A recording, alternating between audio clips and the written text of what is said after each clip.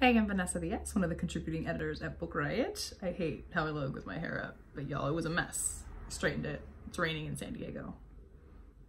This one piece kept going in front of my face and I look like the little girl from The Incredibles, but anyway, that's neither here nor there. Today I want to talk to you about a subject that has been weighing on my brain, as it has for a lot of people that have come across a particular news story over the last couple of days. And that story is one of the revelation that the publisher Little Brown has decided to put out a book by a woman named E.J. Levy, who has written a fictionalized account of a really important and interesting figure named Dr. James Barry, who's a real person. He lived, I believe, in the late 1700s through the middle of the 1800s in South Africa, where he rose to prominence as a physician, I believe as a surgeon. And he was actually the Inspector General of military hospitals at one point. So there's lots of really amazing information to delve into regarding his legacy and just what he contributed to history and medicine. However, this E.J. Levy person in this fictionalized account, you know, she does definitely reference all of the cool facts and figures that I just mentioned, but she also completely misgenders him. She does this big reveal towards the end about how all along he was a woman, and the part that's just really particularly incensing is that when called out about this, and you know, people came for her throat on Twitter, and you know, deservedly so, about how all of this constitutes just outright transphobia, she doubled down on the stupid. You know, there are a couple tweets there where she sort of acknowledges like, yeah, I hear you, but, and it's what comes after the but that is just condescending more often than not.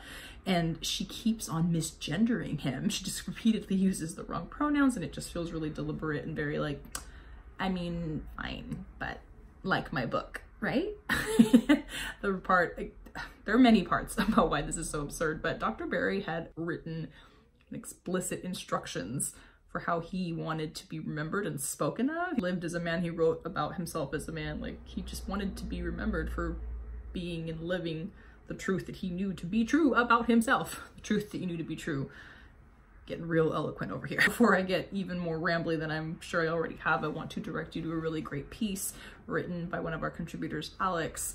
It is a much more cogent and eloquent, and at times impassioned, as it should be, response to this bit of news. Alex breaks down the ways in which every piece of this story is problematic, why it's transphobic, and then also, I believe Alex, feeling a little bit like me, we're like, oh, we don't have the words, linked to some other important Twitter threads and articles that do go into this particular subject with much more like depth, nuance, and very important critique. So definitely check out that piece, which I'll make sure to link below.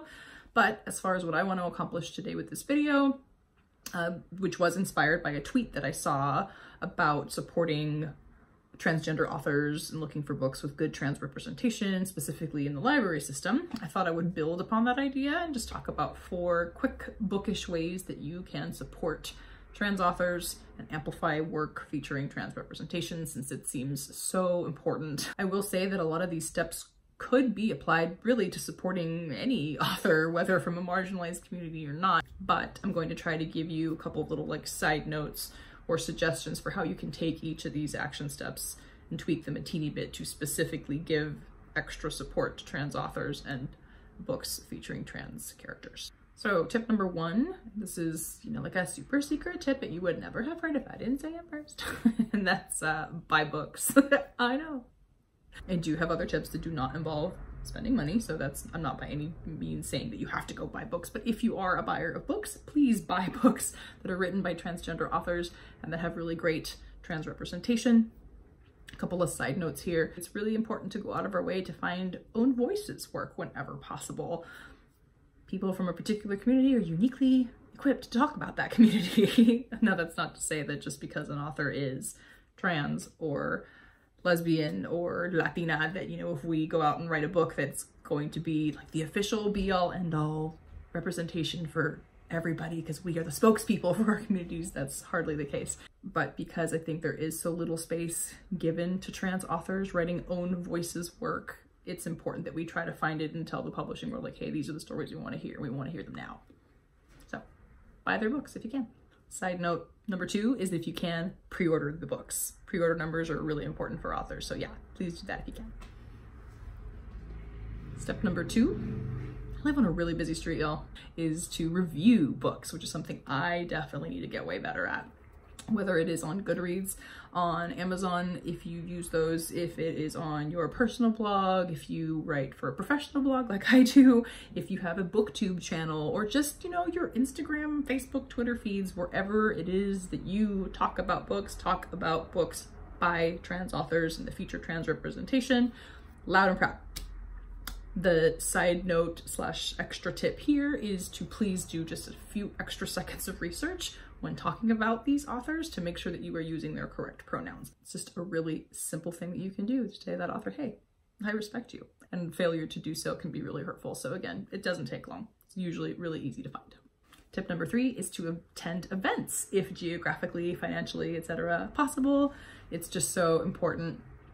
Speaking as, you know, an independent bookseller, like I often do, there's a lot that goes into deciding what bookstores get what authors, etc. But one of the pieces that we definitely get asked by publishers is like, great, so you want this particular author to come to your store? Cool. What was the last author that came to your store? And how many books did you sell and how many people were there? So not because of me as the indie bookstore or bookseller am I saying this, although obviously it helps us too, but again, if you can attend these events, because it's so important just for the whole like author ecosystem in general, and also just put yourself in the author's shoes. If you show up to a bookstore and you're like, hey, it's just me and like 3 people, and one of those people is the bookseller, one of those others I think is her dad.